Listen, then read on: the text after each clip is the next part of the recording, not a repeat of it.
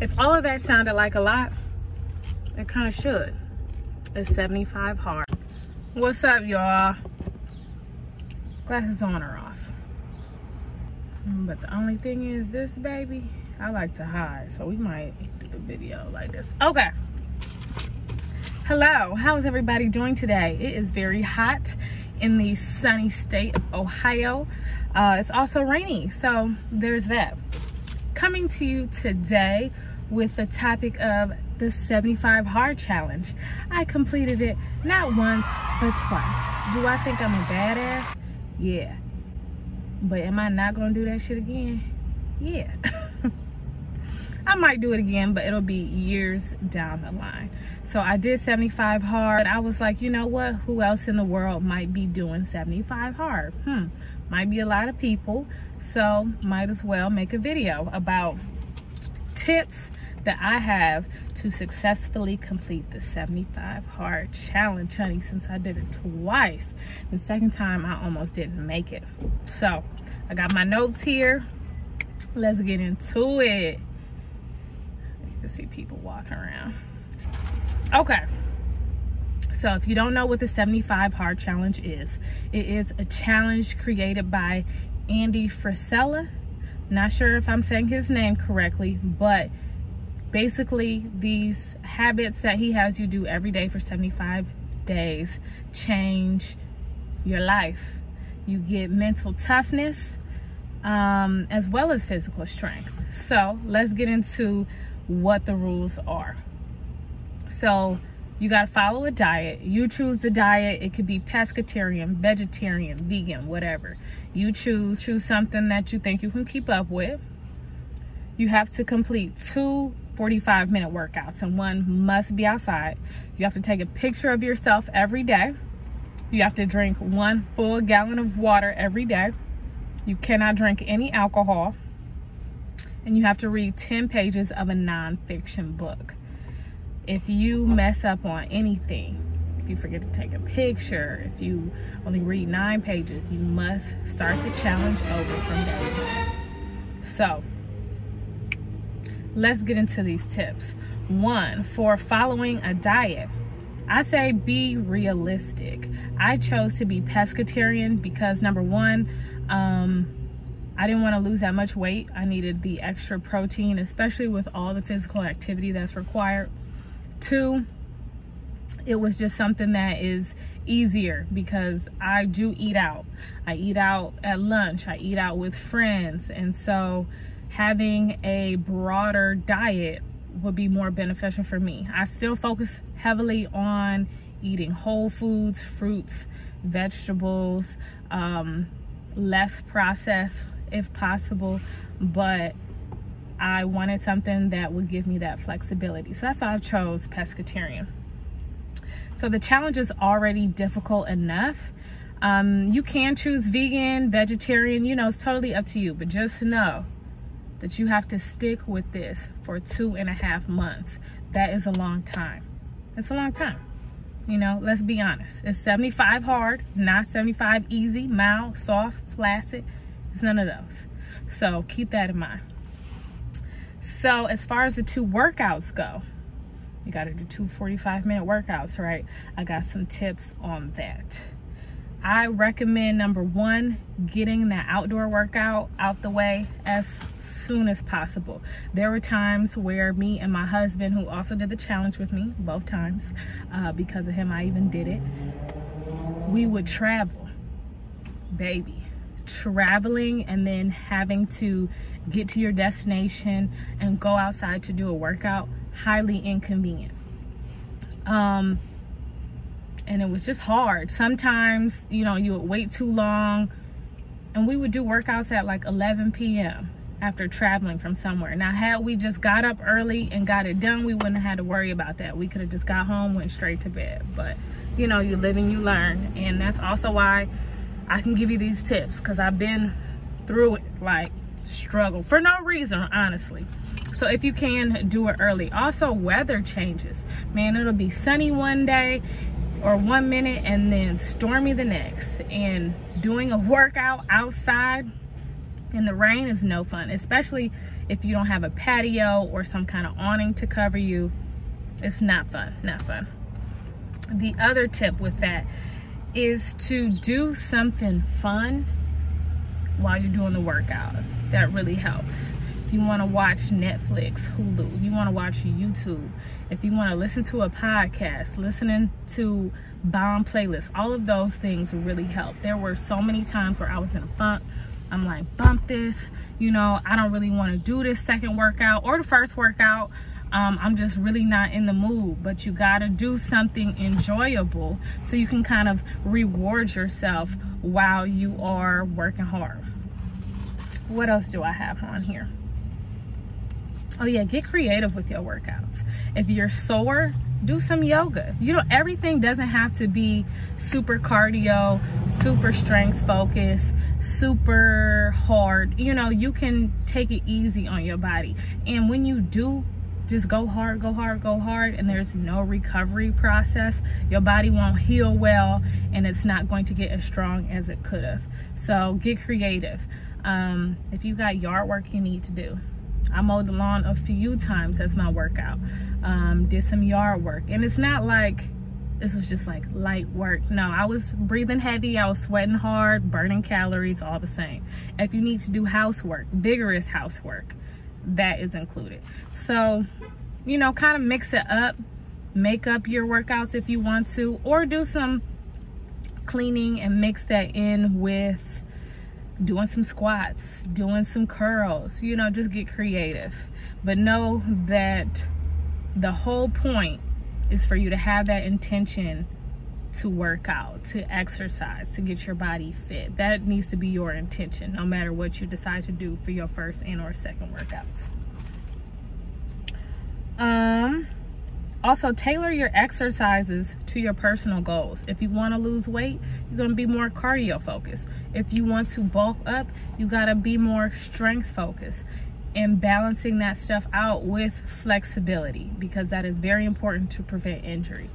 Just take care of you and think about what you want to do. No alcohol. Y'all, the first time I did 75 hard, it was cool. You know, we didn't yet have the COVID-19 vaccine, so me and my husband, we were still kind of in lockdown. To and from work, maybe a small group of people we would kick it with, that was it. So alcohol wasn't that bad. Second time around, the one I just completed, baby, that was during summertime. Hot girl summer was more like mild girl summer. I went to hang out with a few different groups of friends, and asking for a mocktail, asking for sparkling water with lime. It felt weird. It did feel weird. It felt like you were being excluded from the group experience. But just know that mocktails, one, they can aid in making it to your gallon goal faster. That sparkling water, okay, that counts. And two, you can do other things. I don't know what you're into, no judgments, but if you want to partake in a little Mary Jane, you know, if you want some caffeine, whatever else you do, that's on you. That's you and your business. But you can do that. So you can be a part of the group in a different way. So you could drink, but still feel whatever, depending on your drug of choice, I guess. Mocktails are your friend. You know, you could go to a nice little restaurant and they have the cute fruity drinks, but it has alcohol in it. Go ahead and ask if they can make it non-alcoholic or make a mocktail version. Don't be afraid of that. And they taste really good. Even to this day, I will get a mocktail, because why not? Hydration, you know, is key. Y'all, I'm also sweating in this car, so bear with me. Drinking a gallon of water. My biggest tip is to start early. There were so many nights where I'd be using the bathroom every 2 to 3 hours because I decided, let's save this whole pint of water till right before bed. A clown? He's a clown? So I got it done, but I was miserable. So start early. That's the key with all of this. with your workouts, with your drinking, with your reading, which I'll get to. Just start early, because who knows what can happen as the day progresses. These are all things you have control over. So definitely think about that. Different drinks count as hydration or water. So you could have water, you could have flavored water if you want to flavor it with fruit, different juices, lemon juice, lime juice, that counts. I did count tea, and I counted coffee. The water that we put in pre-workouts, the water that we put in our amino acids, the water that I drank with my supplements, I counted all of that. So you might want to too. Honestly, a gallon of water does sound like a lot, but your body needs it, and you feel really good when you drink it. All that working out you're doing, all that sweating, all that recovery your body needs that gallon. So it sounds very daunting, and it is very daunting, but you can do it. Start early, get creative with the drinks, make them enjoyable, you know, add a little mint here and there, and you'll get through it. Also, to track your water, I recommend using the water app, which I will put a link down below. So the water app, I think it's literally called the water app. They have a free version, but they also have a version where you can pay. That just allows you to track, not only track, but also it tells you how much water is in different drinks. So for example, they have like orange juice. You'll plug in, oh, I drank 12 ounces, and it'll be like, okay, that's worth 10 ounces of water. So that's very helpful. I had the free version, but the version that you pay for, you have a wider variety of drinks that you can choose from. So you could do wine, which is negative water. Surprise, surprise. It's negative water. You got to drink way more water when you're drinking alcohol. You can do like coconut water, sparkling. They got all kind of stuff on there. So that's something I recommend, especially because nobody wants to sit there and say, okay, I drank 30 ounces, then 10, then 20, write it down. That's kind of a lot. So it's easier for me, I noticed, to just have that app. So when reading your 10 pages of nonfiction material, do it early if you can. Do it early, do it while you're at work. Maybe if you have to read for work, that also counts because it is nonfiction. I am a pharmacist, so oftentimes I need to complete continuing education courses that will count towards my licensure. All that doesn't matter. All that to say though, that I would read multiple pharmacist letters to count towards my 10 pages. Sometimes I will forget my book, so you could do that. If you do forget your book, another tip, a lot of times there are websites that has the PDF version of your book online for free. So you could print it off if you want, or if you like reading screens, you could just read your little 10 pages and keep it pushing. I did want to tell y'all the books I did read that really made a huge impact on my mental. The 4 Agreements by Don Miguel Ruiz. Easy book. You're gonna get through it in a matter of like 5 days because there's not that many pages, but just so good. Those are things that I live by to this day. Becoming Supernatural by Joe Dispenza. That book is it's wordy, very research based, but boy, the information you get from that, priceless. Atomic Habits by James Clear. That book really helped get me through the last 30 days of my challenge, of my second challenge, I'd say. It was just so impactful. He talks about every day just getting 1% better. And you getting 1% better, that compounded interest that accrues from you doing it on the days where it sucks, doing it on the days where it seems impossible, and you reap the most benefits, y'all. If nothing else, read that book. But I also read Get Good with Money by Tiffany Aliche, you know, trying to be financially whole or whatever. Think and Grow Rich by Napoleon Hill. That book, I don't think I finished it. It's an older book, a little problematic, but the information is there. It's there. Another tip for reading, you could do it while you exercise. I think it's a great idea to combine as many things as you can, because it makes sense. Work smarter, not harder, right?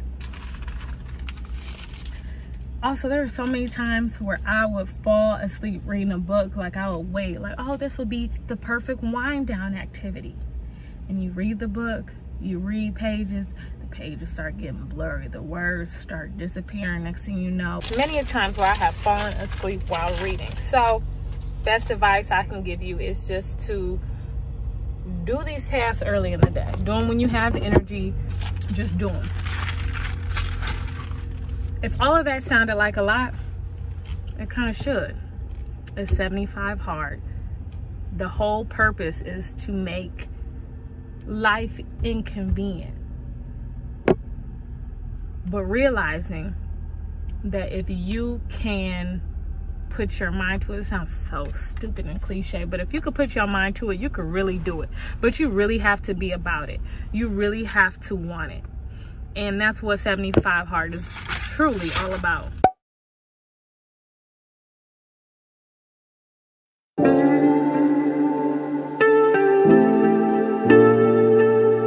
Oh.